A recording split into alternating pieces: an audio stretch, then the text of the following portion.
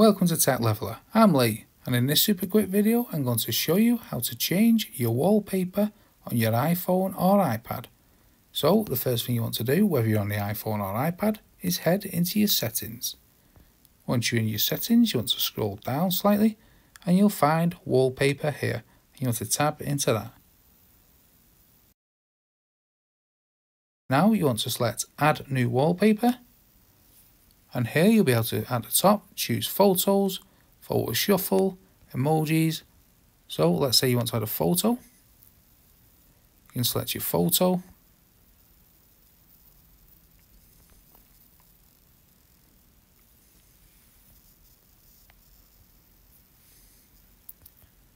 Then at the bottom you can choose if you want it to be live or not.